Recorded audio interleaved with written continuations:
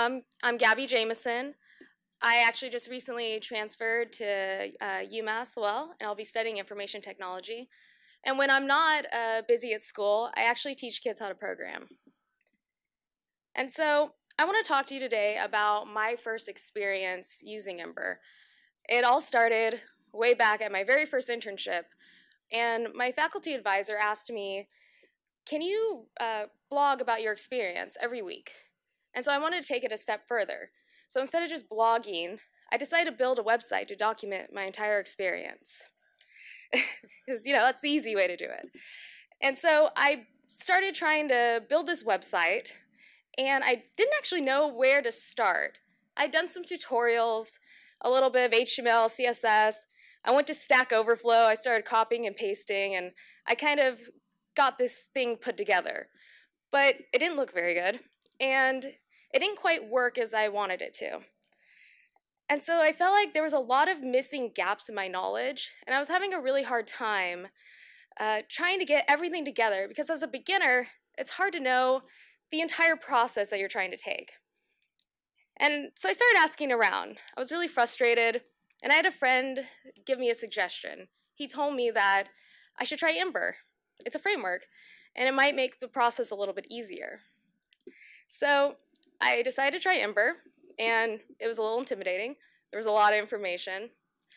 But I was able to put together a blog that looked pretty nice and ship it by the end of the weekend. And at that moment, I went to school on Monday morning, and I was really proud. And my faculty advisor thought it was pretty cool that I had built this blog and kind of went above and beyond.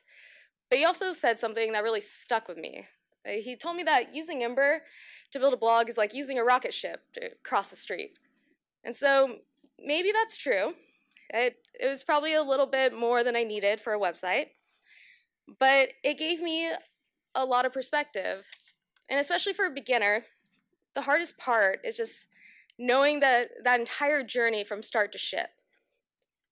And it's one thing to write a few lines of code. I think anyone can do that. But it's quite another thing to actually ship a project. And there's so many different possibilities. There's so many different paths you can try to take to do the exact same thing. And what Ember enabled me to do was have a guided path so I could find my way and actually finish the project. It solved a lot of problems I had when I initially first started trying to build a website. And that whole idea of convention over configuration really helped me to be able to be a little more creative and get something done. And so there's my website. It's a little screenshot. And starting a project was really beneficial for me. It created this end goal, and I was able to get something shipped. And it was kind of interesting to see that process of going from tutorials, which didn't give me very much context, to actually working with a framework that gave me a way to finish an entire project. And so because that framework helped figure out a lot of the magic behind the scenes, so I didn't have to do it, I was able to focus on learning other things, such as error tracking, implementing analytics, and setting up a deployment pipeline. So again, exploring this journey as a beginner was difficult. It's hard to see that full picture. And before this talk, I actually reached out to quite a few people on Twitter, and I asked them, when you learned Ember, what was the biggest pain point for you? And a lot of them said it was understanding the documentation, or it was that the tutorials seemed out of date, or they were hard to follow. A to-do list only gets you so far. And so I really focused on trying to learn and understand the documentation, and that really helped me along the way. There's this misconception, I think, that Ember has this very steep learning curve. But with the introduction of the Ember core team, I think it's diminished. They've done a really good job of pushing forward education. They fixed up the tutorials. I think the Super Rentals tutorial is relevant, and most of all, it actually works. And so I definitely have ran into a few blockers. I've had code snippets not work. The documentation, while I always try to go there as my first source, sometimes it doesn't always work or make sense. And the Ember core team, they make a really good job of going through issues and really trying to help everyone out. And so getting started was really easy with Ember, and that definitely helped me along my way. Another part was being able to leverage a framework. It meant that I had this path where I could create an ambitious application without having to struggle every step of the way. And since it is a framework, that means that I was able to see a structured project, whereas before, I didn't even know how to organize my code or where my files went or what that should even look like. And Ember gave me this ability to learn something once, and they're pretty good about not making breaking changes. So that means I can keep learning incrementally, and the best practices come built in, so I'm able to learn good habits. And that also means I can avoid reinventing the wheel. Another part that really helped me with Ember is their tooling. And I think it's really important to be able to utilize that. My favorite, of course, being Ember CLI. It's a command line utility, and it helps create a conventional project structure. And this means, again, I spend less time configuring, and things are able just to work. And it really simplifies the process of just getting started. And it's as easy as that. And once I was able to get started, I was able to focus on something new, error tracking, because it's really valuable to know if your website isn't working as intended. And for me, my first experience with this was I shared my website with my mom, and her being a mom, sent it to all of her friends. Yeah, but she put in the wrong route, and so I had this huge email list of all these people who went to my website and it wasn't working. And I had no idea that it happened until my grandma called to tell me so.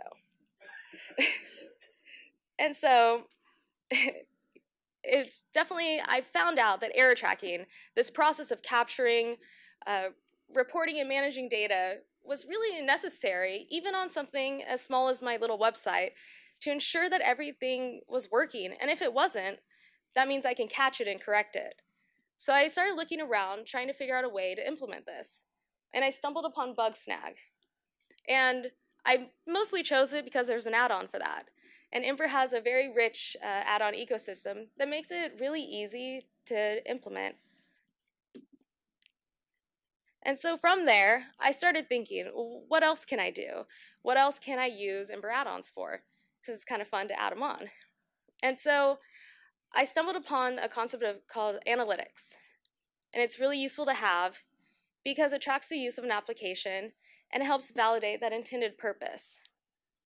And when I first discovered analytics, it was actually through another project of mine. I create a newsletter for parents who really want their kids to have more projects, more resources to keep coding outside of that hour of code that I teach them every week. And I use a platform. I'm not very good at styling, so it kind of makes it a little prettier, drag and drop.